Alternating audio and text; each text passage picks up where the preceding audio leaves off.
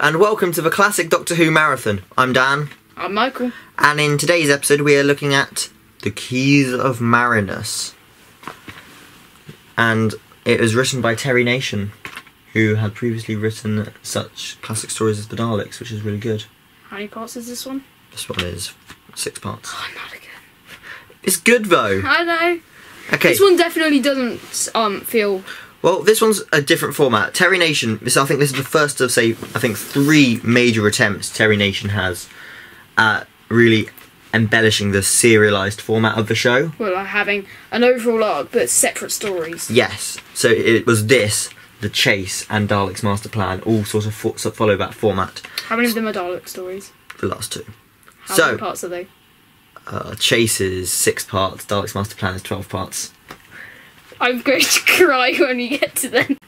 So the story is, the Doctor and companions land on Marinus, where they meet a guy, I can't remember his name. Arbitan? Yes, that is his name. It is. And the planet is being and the beginnings of an invasion by an alien race called the Vord. What did you make of the Vord? The belly in it.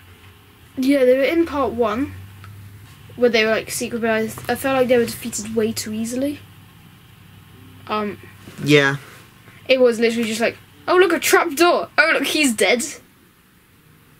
It wasn't a trapdoor. There was one. Oh, there was something. It got pushed through a wall and then there was a trapdoor. Yeah.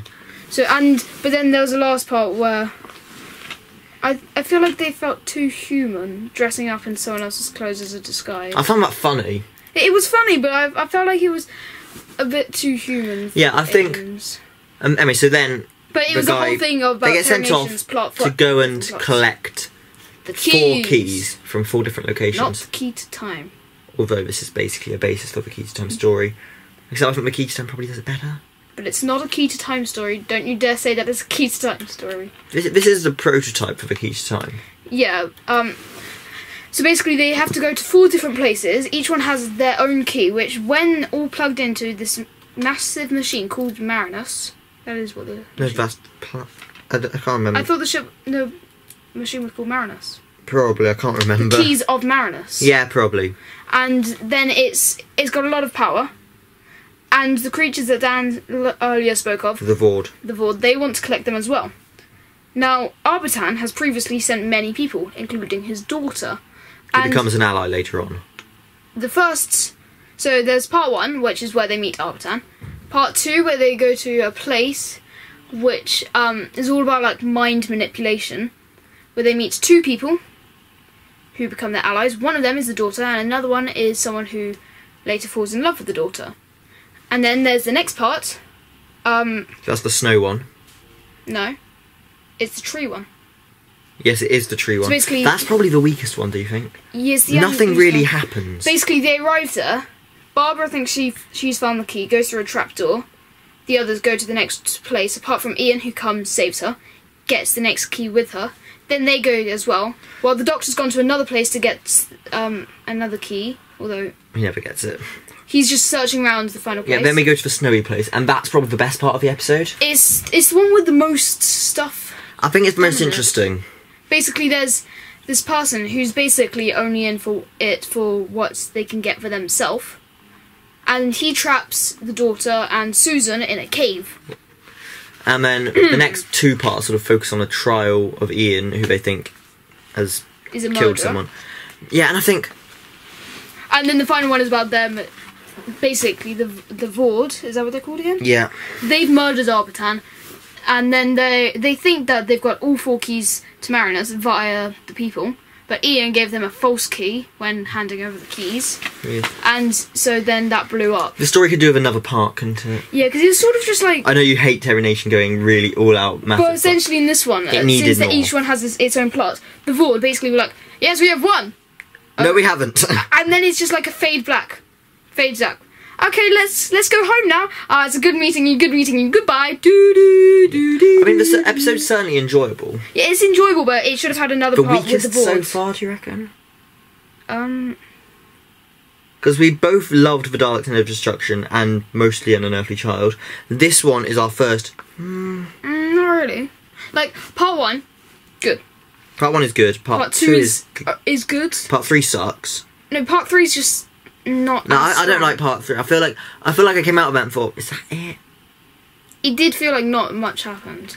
Part 4 is the best part, I think. I like there's a person in Part 3 who then dies, and it's meant to be a whole tragic thing of like, hang on, they're going to die, but we don't really see much of them. I've forgotten about that. Then Part 5 is good, and Part 6 feels like it's 2 parts stuffed into one.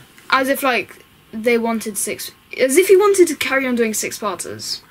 Yeah, but and they're like, oh dear, I need another part. Let's just rush it all and have. I mean, a story like Inferno takes the time it needs. It's something I like. This is what they said was done with Endgame, which I will not spoil. But like, it's not. They've not got a time limit. It's just as long as it needs to be. It's like a book I was reading. Where it's like, did you set yourself the targets like 500 pages? No, he just kept on writing. Like, he hadn't until he reached the satisfying writer conclusion. Hadn't even thought of how he was going to finish. He was just going to write on.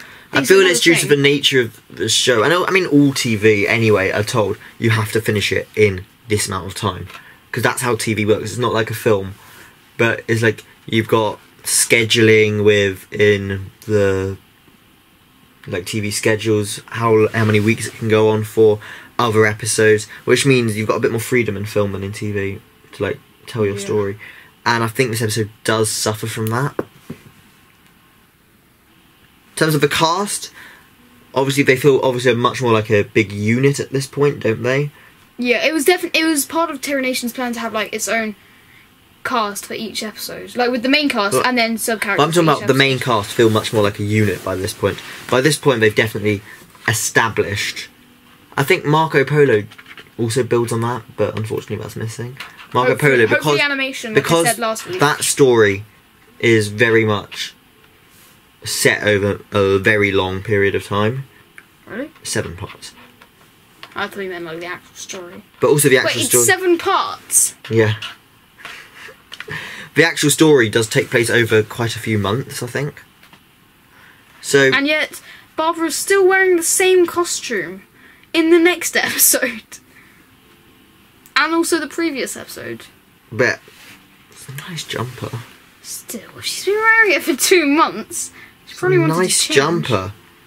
Anyway, so this story, rating out of 10? 6? Because it's really, bits of it are really good, but then the sort of a conclusion will be like, oh, okay. 7-ish. Okay. We're really nice to the classic stuff, aren't we? Because if this story had been released in modern times, I mean, it's definitely obvious that they learnt from this with the Key to Time, because I think Key to Time, well, not every story's incredible. I've not actually seen the Key to Time. Like, I've seen a clip. You've seen Stones of Blood. And you've seen Androids of Tara. What happens in them? Some androids and Tara, and there's another about blood and stones or something. I can't remember, it was a couple of years since I've seen them. But I'll show it later, maybe. What, the episode? Yeah. So yeah, that was our thoughts on Keys of Marinus. Probably the weakest so far. Yeah, but that's only due to specific reasons. It's because... Like, if they had one more part, then it probably would have gotten even higher. I mean, also, the stories we've done so far are very good. Yeah, it's set the standard. And you're going to have your first dodgy episode. And this Sadly. This is probably it. Well, it's not a dodgy episode, it's just not as good. It's like, what we've had so far is such high quality storytelling. And then now you get... like, the set design, however, on this episode... dodgy episodes in Classic Who, they're just like, okay, the episode's okay, but... There's only a few classic episodes I can't... Modern Who dodgy episodes are just like... Yeah, that's the thing. Warriors of the Deep sucks. That's all I'm saying. What? Warriors of the Deep. That's one of the few modern ones, classic ones, along with Time Lash. I'm like, I can't get my head around. Have you seen Time Lash? Bits of it's not good. It's weird. It's really weird. No, there's thing I've stuck to is that I can't say whether something's good or bad. Like, I can accept someone's opinion, like, if I can take their word for it. You can predict as well.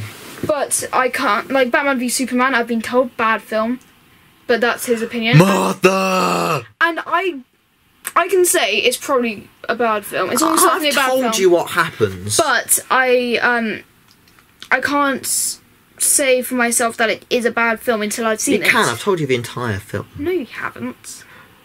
basically the film is, I want to kill Batman, I want to kill Superman. We've got the same mum's name! So, ain't that... And anyway, why would Superman say Martha? Why wouldn't he say Mum? Okay, this is another video entirely. See you next time on the Classic Doctor Who Marathon. Goodbye. Bye-bye.